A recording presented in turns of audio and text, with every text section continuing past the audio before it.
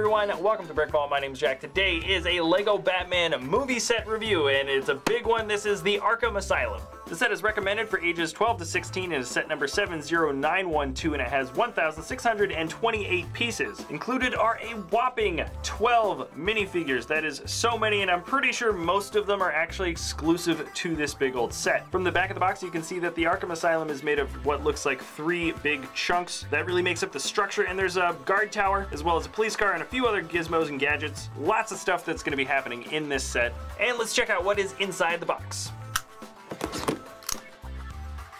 Alright, so the box is full of a lot of bags. Actually, there are 17 bags in total, labeled up to the number 8, so in 8 sections we're going to be building this thing. One big manual, a decent amount of stickers, and it's now time to start the build.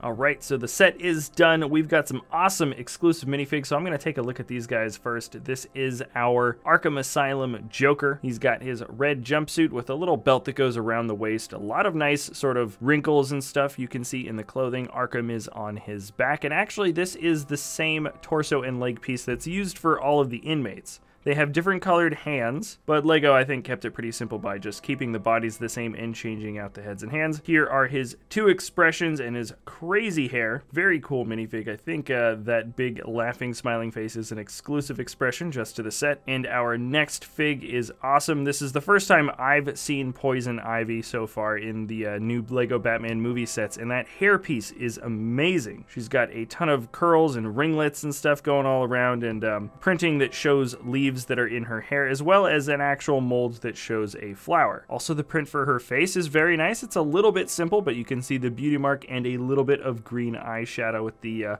orange eyebrows. Next up is Catwoman. She actually has an orange utility belt, strangely enough. I don't know if she sort of was hiding this and then put this on last minute, or if the Arkham staff just lets her have a utility belt. I seriously doubt that. But the head is purple, and she's got some gigantic cat goggles, and they match up pretty well with the mold that goes over her head. Next here is the Riddler. Pretty simple guy. He has that small mask around his eyes. Couple of nice expressions, and the hairpiece is kind of cool, or the hat and hairpiece is just one mold, and I think it looks pretty good, actually. I wasn't expecting to like Two-Face so much, but Harvey Dent is actually pretty awesome. The mold for the head is probably one of the coolest parts about him. He's got the black slicked back hair on one side and the sort of goopy purpleness on the other. His face is torn away and kind of looks like a skull, and he's got two excellent expressions to go along with that. Now here is another exclusive fig to the set. This is Dr. Harleen Quinzel, or Harley Quinn, before she's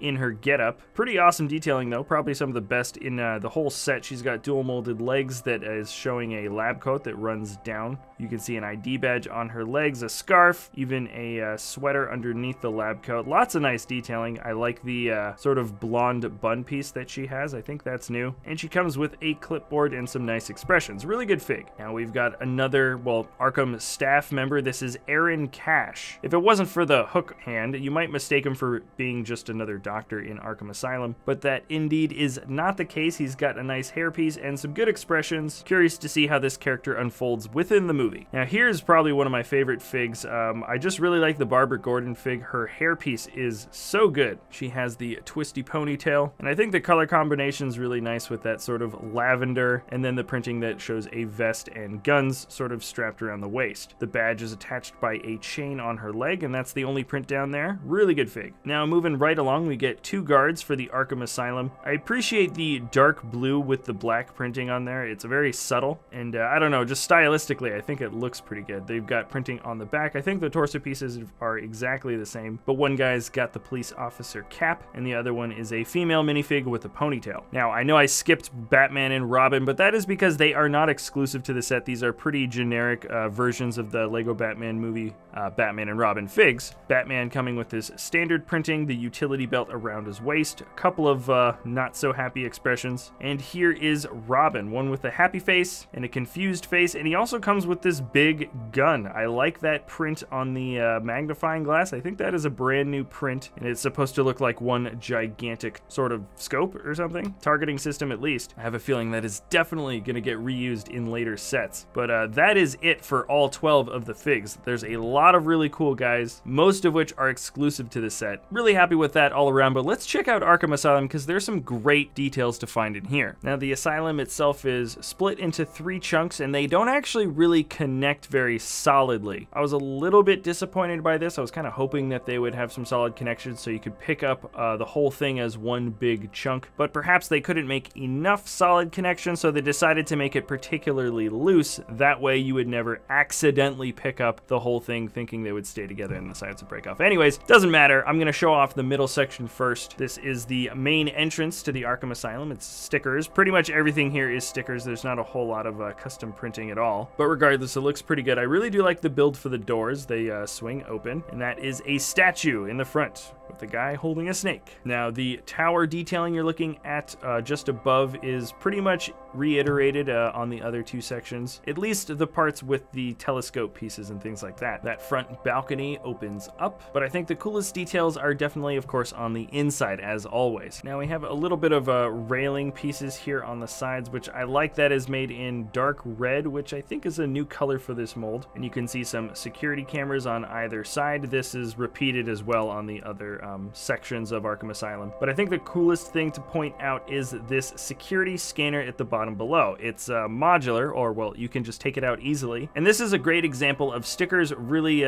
doing something positive for a build. We've got a couple of warning signs. I like the no sharp edges or chrome pieces. That was a nice touch on the designers there. But if you can't tell, this is an X-ray scanner. So when you look at it from the side, after you put a minifig in there, you can slide it across and we see a minifigure, and it looks like they might have actually found something on the person that they probably shouldn't have had. It's a very easy function. You can get a minifigure out quite nicely. And I like that you can just take the whole thing out of the set and just play with it. Definitely one of the more fun and creative bits of building. And on the second floor, we've got a couple other pieces that you once again can just take out of the set, which I just like a lot. The first one is just a computer with a donut on top of some drawers, and there is a sticker showing lockdown, as well as another sticker showing some of the inmate profiles. And then on the other side, we've got a vault. Those are stickers on the vault doors there, and on top we've got some security tape footage, I'm assuming, and then there's a juice box instead of a donut. But on the inside, there actually is nothing there in the vault. Now that is it for the central section of Arkham Asylum. Let's go off to one of the branches. On each branch, there are 2 cell inmate cells, and the first one holds the Joker. You can see a little sticker showing a Batman with a sort of Joker smiley face written all over it. And the second one has Poison Ivy with a poster of some sort of plant monster. In fact, that actually looks like one of those collectible minifigs. I like the look of the cells. I think that green wall actually kind of really enhances the look, sort of differentiates this part of the build, and I think that works pretty well. But this section right here is probably one of the coolest little displays that is in the entire set. This is the cafeteria, or the food for the cafeteria. So you can take this out of the set just like any of the nice little pieces. And honestly, I think the inmates at Arkham Asylum eat pretty well. There's a juice box, a couple of milk cartons. This here's that brand new watermelon slice piece. You get 3 of them in the set. And then next to the watermelon is some cheese. Then we've got some pretzels and hot dogs. And at the end, we also have a stack of plates and trays for the inmates. I like this section a lot. It is kind of one of my favorite things about the set, though I have to say, really, you must remember to take this out or handle this section carefully when you're moving the set around, because all this stuff is loose, or most of it is. Really cool stuff, though. I do like this food court quite a bit. I kind of wish it was a little bit bigger, but let's go up to this next floor, and this is the visiting cell. But here, if you want, you can actually take the visiting cell wall out if you like. It's not quite as easy to pop off as the other ones, but I think the sand green works very well for this wall. We got a couple of phones there and a window, and this is maybe where Harley Quinzel and the Joker talk. Now, the only other thing to point out is there is a tiny little space to have a guard maybe standing watching over next to the prison cells, but really, let's take a look at what this thing looks like on the outside. And really, there's a lot of great details to notice. The section by the cells here is pretty much repeated on the other half, but you can see that Poison Ivy has a little bit of ivy growing on the outside of her prison cell. And this is the design for the sort of spires or something, the top of the wall here. And I'm not really a huge fan of the underside of the studs being the main bit of detailing there, but what I do like are the stone corners on the side of the other bit here. I think that fits really well with the whole design of the Arkham Asylum. Makes the building feel a little bit more stern and sort of daunting and cold. Well, you also notice there is a little bit of snow detailing as well on the sides. All in all, it's actually a very good exterior build. And when I switch over to the second half of the Arkham Asylum, you can see it's pretty much a mirror image of exactly the same build. But of course, when you flip it around, the interior is entirely different. So instead of the cafeteria being down below, we now have a washroom. There are 2 washers in the back and a little tile sticker piece that shows a drain. Don't really like the way that's set up. It kind of pops up, but I think the sticker detailing that shows the washing powder in the corner is actually pretty good. The 2 criminal cells down below belong to Two-Face. You can see the sticker for Harvey Dent, and then that is the Riddler. So that makes the only prisoner minifig in this set without their own cell, Catwoman. Now, the upper area has what I think is sort of an experimentation lab. I don't know what else to call it. Could be the medical facility. There are a couple of containers with different colored liquid, a computer, and then underneath is what I think is maybe a refrigerator, but it's got some syringes that are lime green. It could be like Bane injection serum. I have no idea. That was a total guess. But other than that, that's the interior of Arkham Asylum through and through. So these are the three pieces. If you put them together,